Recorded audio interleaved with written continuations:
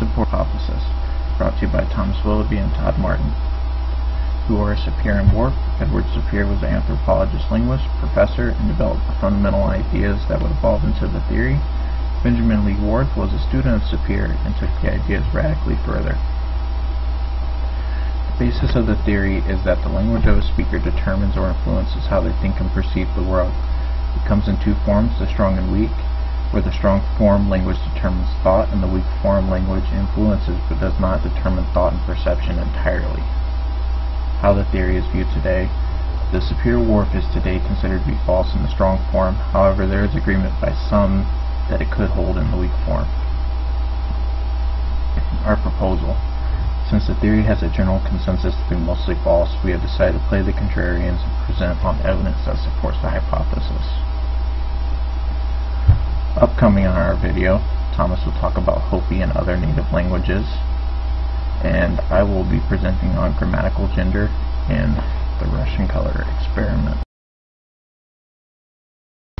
The Russian language does not have a universal word for all colors that match what English speakers would consider blue. The Russian language makes a clear distinction between light blue and dark blue by using different words.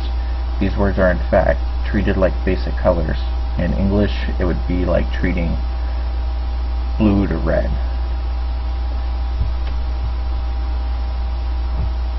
Details on the experiment.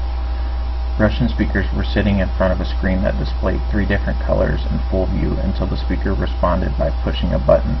The data that was taken was based on the answer the speaker gave and the response time to declare an answer. The answer was which of the 2 bottom squares was or most resembled the color of the top square. This data was then compared to the data of English speakers who took the same test.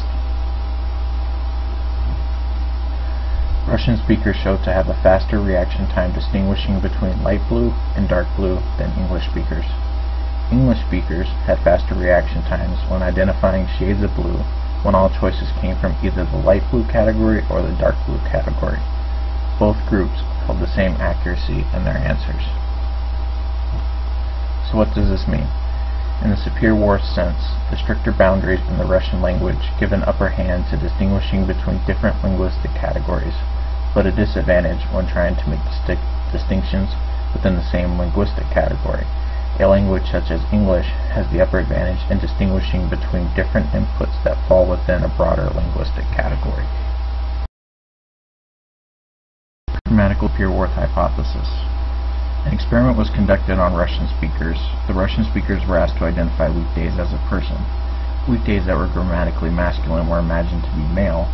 Weekdays that were feminine were imagined to be female. This could also carry over into other languages that assign masculine or feminine connotations to words in grammar. German and Spanish descriptors.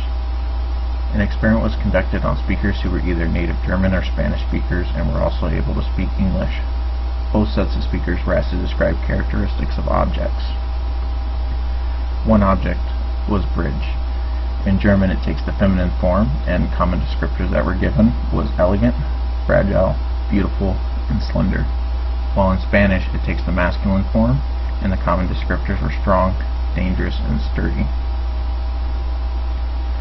Another object that they had to describe was key. In German it takes the masculine form, and the common descriptors were heavy, metal, hard, and useful. While in Spanish it takes the feminine form, and the common descriptors for that was intricate, lovely, little, and golden. Conclusion of the experiment. The grammatical mechanics of words on objects affect the view a speaker has on an object. Spanish speakers and German speakers know what a bridge is, however they have different feelings about them that can stem from the gender assigned to their words in the languages. Thank you, Todd. As we continue down the road of confirming the Sapir-Whorf hypothesis, I sought to research the Hopi further. My dear mother, who passed away 2.5 years ago, had just a little Hopi in her lineage. I recently acquired this Hopi hunter kachina basket as a memento in memoriam to my mom. I also recently obtained this old copy of Hopi Time by Eckhart Malaki, published back in 1983, and I got it through the Arizona State University library system very quickly.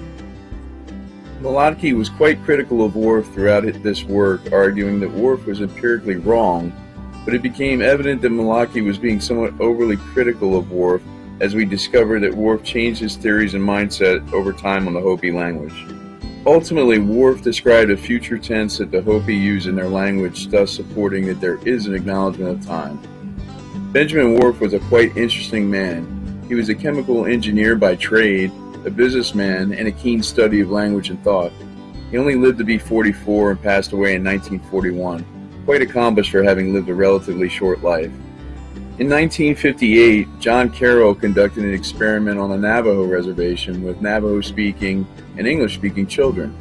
The experiment was designed to prove his hypothesis of positive correlation of shape and color in Navajo, and did indeed render those results.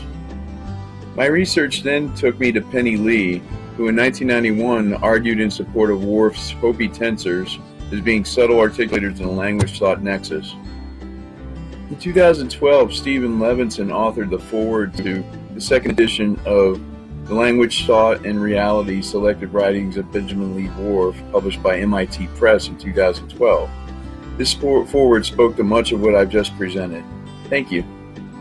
In conclusion, the Sapir-Whorf hypothesis has been a source of contentious academic argument and research over the years, but there are still instances, as we have shown through our research, for how language is learned and used to this day.